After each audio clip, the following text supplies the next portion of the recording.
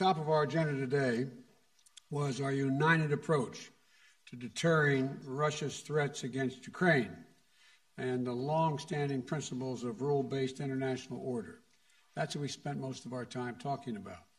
Germany and the United States, together with our allies and partners, are working closely together to pursue diplomatic resolutions of this situation.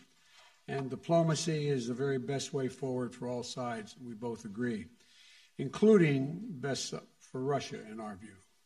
And we have made it very clear we're ready to continue talks in good faith with Russia.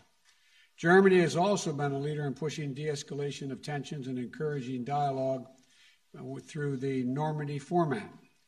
But if Russia makes a choice to further invade Ukraine, we are jointly ready, and all of NATO is ready. Today, the Chancellor and I discussed our close cooperation and developed a strong package of sanctions that are going to clearly demonstrate international resolve and impose swift and severe consequences if Russia violates Ukraine's sovereignty and its territorial integrity. And I want to thank Germany and all of our other partners in Eastern Europe, in the European Union, for their work in this united effort.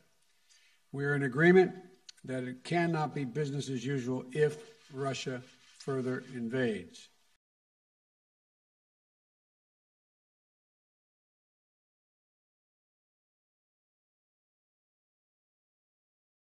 Hey, thanks for watching Bloomberg Quick Take Now. Subscribe to our channel to see the biggest stories the moment they happen from around the world. And tune in to our 24/7 live stream for global news coverage, documentaries, interviews, deep dives, and shows on the stories that you care most about.